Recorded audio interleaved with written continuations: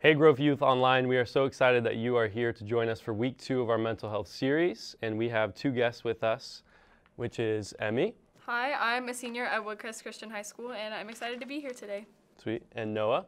I'm Noah. I'm a therapist at the counseling center, and I also volunteer for the high school. Awesome. And I am Clay, and I'm the high school intern. And so I'm going to pray as we jump into week 2 of our mental health series. So Lord, we just give this time to you, and we ask that our hearts and our mind would be aligned with you and with your word and with what you want us to know. So God, I pray that you would just speak to us and speak to our hearts, and I pray that you would speak truth to the people who are listening, and if they struggle with mental health or they know someone who struggles with mental health, I pray that this information that we talk about today would be helpful, that it would be encouraging, and we just thank you for this time. In Jesus' name, amen. So, last week, David, Trey, and Olivia talked about kind of an overview of what mental health is and some stigmas, and they answered the question, is it a sin?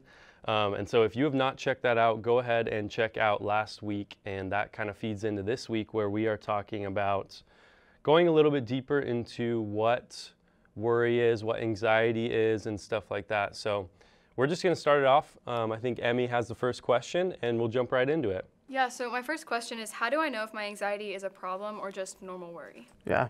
So I think I'll compare the two, and I'll kind of go back and forth for you guys, and I'll give some examples as we go along too. So I'll start with worry.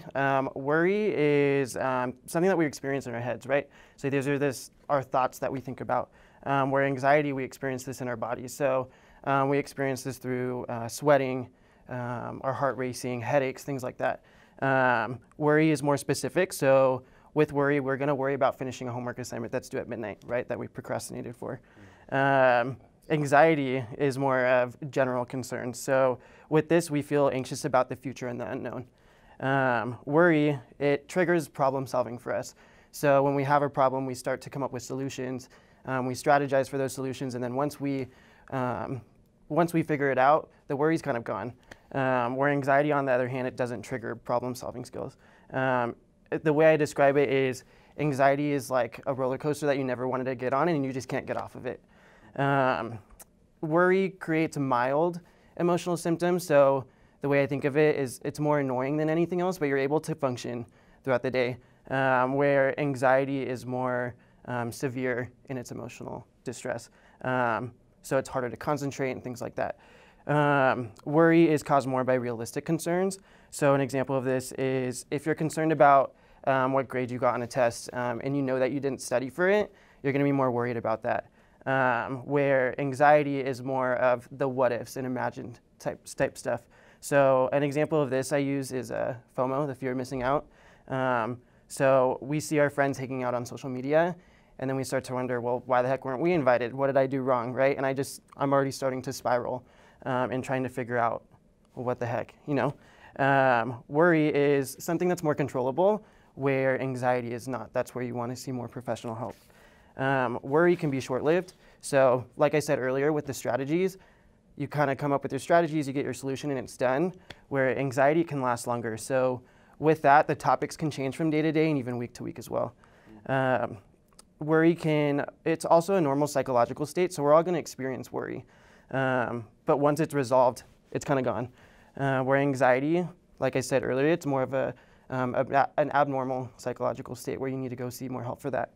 And then lastly, for both of them, worry doesn't impact us as much professionally, socially, at school, personally, and so on, where anxiety does, like I said earlier, the concentrating, things like that. Interesting. Yeah. So worry is more specific, temporary, whereas anxiety is this more generalized, prolonged type. Yeah, deal. exactly. So then, is that kind of the same as depression and sadness, or do those relate to those things? So with sadness, it can relate to depression, but they're a little bit different. So sadness is something that we're all going to experience, right? Kind of like worry, we're all going to experience that. Sadness is a factor of depression. We experience sadness when we lose our favorite pet. our boyfriend or girlfriend breaks up with us, we lose a loved one, things like that. And the way that we typically get over sadness or work on sadness is by venting about it, talking to someone, things like that. Where it starts to become more of a problem is if you notice that your sadness is lasting longer than a couple weeks. That's where it starts to turn into depression. So if you're feeling sad for most of the day, all day, like I said, for a couple weeks, that's a sign of depression. You start to lose interest in things that you used to like. So for example, sports. I don't want to go to my sports practices anymore. That's something that you most likely like doing, or you wouldn't be in sports, right? You have change in your eating or sleeping habits. So sleeping for long periods of time or not getting any sleep at all. You feel tired, kind of going back to that. You have feelings of worthlessness. Difficulty concentrating is something else. You have also hopelessness and helplessness, and then there's the suicidal thoughts as well. Yeah. So what would be a long period of time of sleeping? Because I do love my sleep. I don't know. I would say something like all day. If you're getting up and going to bed, or going to bed and then getting up and like going to get a snack and then going straight back to bed, and then it's just kind of this cycle and you don't get anything done, then that's more of a sign of depression. Okay. Yeah. If you're experiencing these symptoms, then when do you know that you need to go get help? Yeah. So one of the biggest things that I look at is when you're not able to do your normal daily activities. So this can include you're having difficulty concentrating, like at school or doing homework. Again, feelings of hopelessness and helplessness. Thinking about death or even wanting to die is something where you're going to want to go get help for that as well. And again, your eating and sleeping habits, kind of like what I went over depression with. Those are the types of signs. Reality testing is another good one. So with reality testing, if your thoughts are different than what your peers are experiencing, then that's something that you want to check on, right? Thoughts of suicide. So if you're having thoughts of suicide, you need to go get professional help. That's a sign. When your coping skills are not working like they used to, I'll talk about this a little later too, but social media and TikTok is not a coping skill. It's a way to avoid. Noticing that your issues are bigger than yourself is another way. When you're stuck in a specific mindset, when we trick ourselves into avoiding things and we try to rationalize it. So this is where TikTok comes in. So let's say we get home from school, we have this homework assignment, right? I start doing it and then I get bored in a sense. So I'm gonna go on TikTok, and TikTok leads into hours of just scrolling through. And on the surface, we kind of see that as like, oh, I just don't want to do my homework. But really, if you dig down deeper, it's we're avoiding feelings that we just don't really want to express right now. And then even from my own personal experience of when I realized that I needed to go get my own help. This wasn't until early on in college. I just kind of assumed like my family, we argued, right? Well, all families argue, but it was to another level. And when I started to notice that the stuff that I had not dealt with started trickling out into my social life, such as like blowing up randomly or being rude. That's when I started to notice, oh, maybe there's something more there that I'm just not willing to work on or not choosing to work on yet. So yeah, that's kind of when I decided I needed to go. Yeah.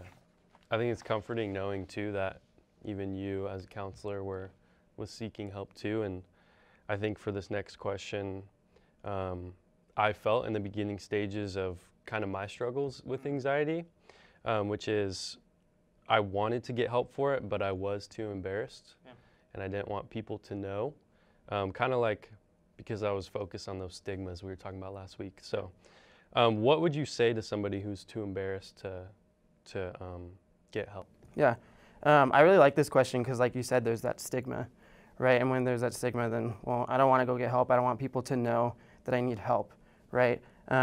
So the way I would answer this is I would imagine it would be really embarrassing to not get help, and eventually your stuff, right, your undealt with stuff starts to trickle out and people start to notice slowly, right? And then it would be even more embarrassing later down the road. Let's say like you're in your professional career or you're married, right? And you still haven't dealt with that stuff. And now it's starting to come out there and more people are noticing, right? And you start to become less aware that you can't even hide it. You think you're doing such a good job, but really people are noticing it and maybe not realizing that it's a mental illness type issue. And it even goes into, I wonder if it would be really sad for your friends and family to not see you here anymore because you chose never to get help. And I know that went really far, but sometimes that's the case. So I see it as it's not embarrassing to go see a counselor, it's more brave.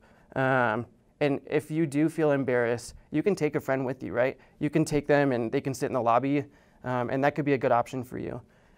Sometimes it's even the parents who are more embarrassed than you are. And there's this fear of, I'm going to disappoint my parents if I tell them that I have anxiety, I have depression. Your parents' feelings, though, they're not your own. If you're feeling these things, it's a good idea to ask questions and go and see a counselor for that. Yeah. I know not everybody struggles with mental health, but I'm sure we all know people who do. So how do you know when someone else needs to get help? Yeah, so think of your friend group, right? You have your core group of friends, and one of them just decides that they're not going to talk to you guys anymore. They're pretty distant with you, and they stop talking to you for long periods of time. That's a sign. When your friends have constant mood swings, or they become rude and argumentative during conversations, maybe even defensive and short with you. Suicidal thoughts as well. So one thing to look out, or a couple of things to look out for with suicidal thoughts is giving important things away kind of shows that they're preparing for it. Saying their goodbyes to people, so that could be through letters. I've seen people joke about it on social media, things like that. Expressing that they don't want to be here anymore is another sign. Considering death, having thoughts of death, wondering what life would be like without them are all signs of it. And then the person has the plans, mean, and intents to do so. They also have constant crying, sleeping a lot or not at all. For guys especially, it's playing video games constantly. If you're doing it all day and not getting anything done, you're kind of avoiding. Missing multiple days of school is another one. And then lastly, I would say when your friends and families start to cope through drugs and alcohol, and even sex too. It's interesting, the correlation between those things, like drugs, and it leads to drugs and alcohol, Yeah. but it's important to remember that video games could also be coping, like you were talking about. Yeah, I mean, they're fun, but gotta be Yeah. careful. Yeah. Well, let's just say, let's say we've noticed these things in our friends or in a friend, and we talk to them and they end up opening up to us about their mental health struggles. What should I do, or what should Emmy do? Should we tell someone? Yeah, so I think to start off, the best thing to do, they've chosen to open up to you. So listen to them, empathize with them. It's not your time to fix them in a sense. They're not asking for you to fix them. Usually they just want you to listen. If they ask you a question and ask for your opinion, then hey, feel free to. Don't turn the conversation onto you. Like I said, they've trusted you with this information. So hold on to that and thank them even for sharing, because it's not easy to be vulnerable with someone, especially when it comes to talking about depression and anxiety. If you think that one of your friends, there's something up or there's something different about them, feel free to ask them questions. I don't think it would hurt to ask questions. But if you feel like they're not expressing what it really is, then that's when maybe you can go and tell someone. So if you're at school, and I know school's a little bit different right now, and you're mostly online, you can stay after class and tell a teacher. Wait till you're alone and let them know what's going on. You can contact a school counselor right now, right? That's an option too. Or just tell a trusted adult. If you're at church, tell David. David's an option. Again, you can tell a trusted adult as well. And then if you come in person and you see me on campus, feel free to come up to me and I'll have a conversation with you as well. The suicide hotline is another good option as well. All you have to do is search it up on the internet and the number comes up in bold, and they're available 24/7 for you to talk to if you need help. And then lastly, I would even say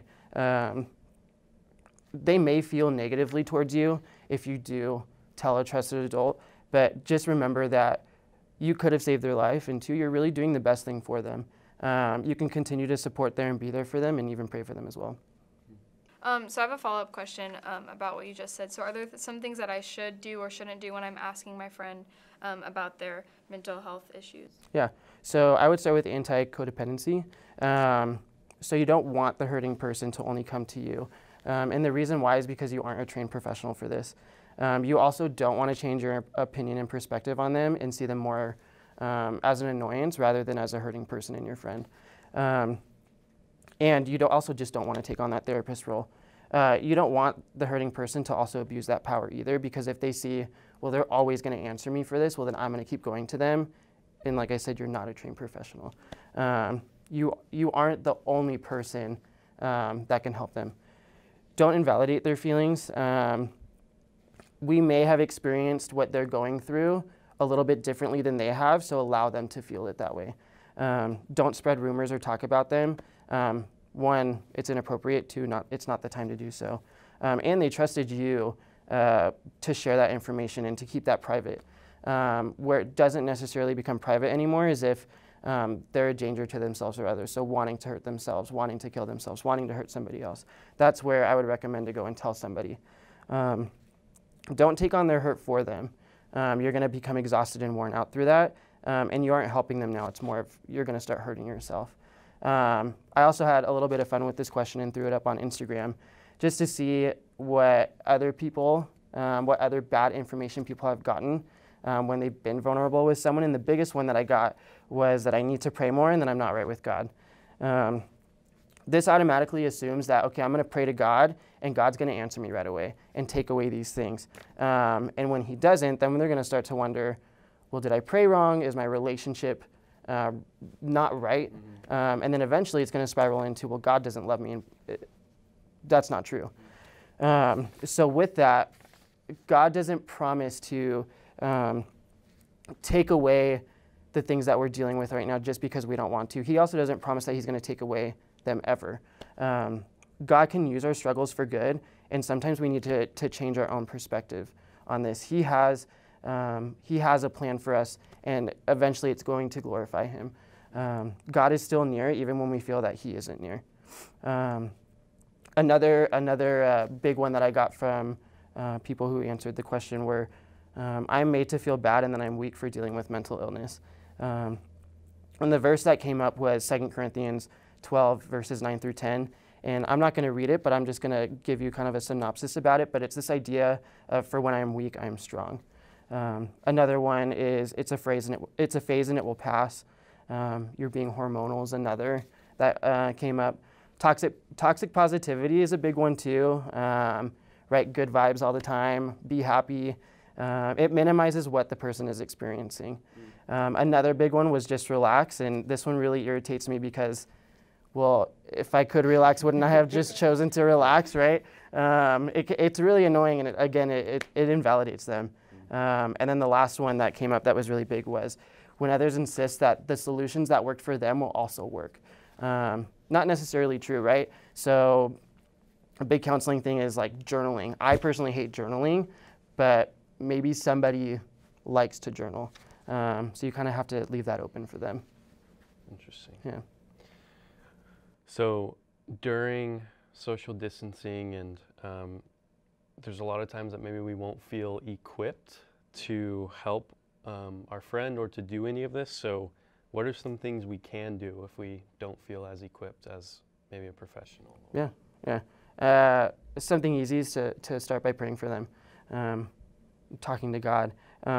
Continue to be their friend. Don't just abandon them just because they're dealing with something that you don't want to deal with, right? Kind of like what I said earlier about they've chosen to open up to you.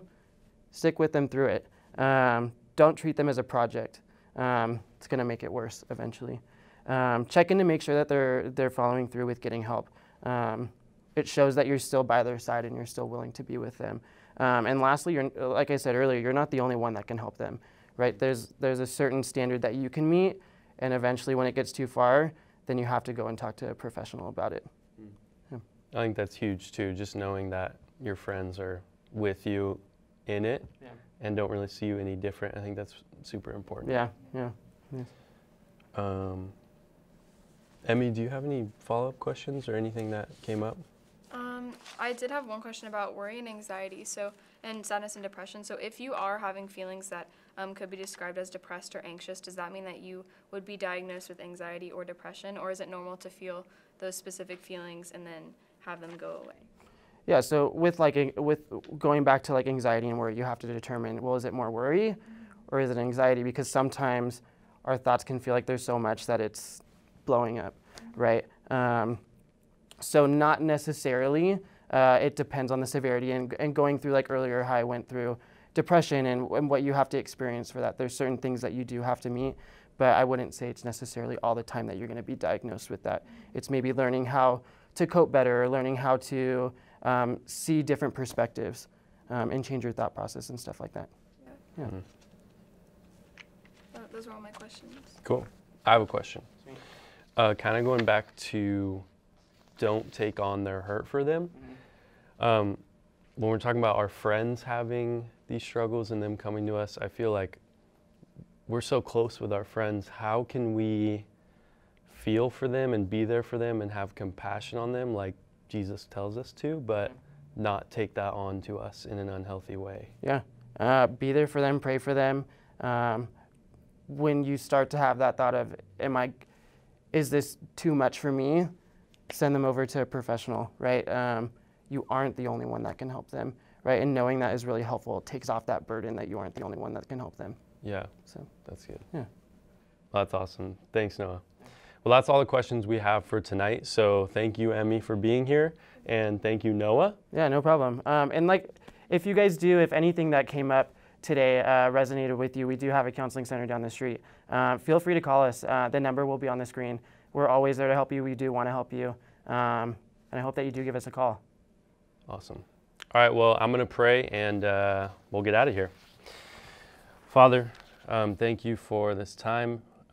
Thank you for just Noah and his wisdom, and thank you for your wisdom as you continue to guide us in these things that we struggle with. And I pray that everyone on the other side of this camera would know that it's okay. It's okay if these things are happening. It's okay if they're struggling. It's okay. I struggle with it. I know Noah mentioned he did too. So I just hope that this is an encouragement and is very uplifting to everyone who's watching. So we love you a lot, Jesus, and we pray that you would continue to guide us and just help us in these struggles and help us find you in these struggles. So I pray these things in Jesus' name, amen.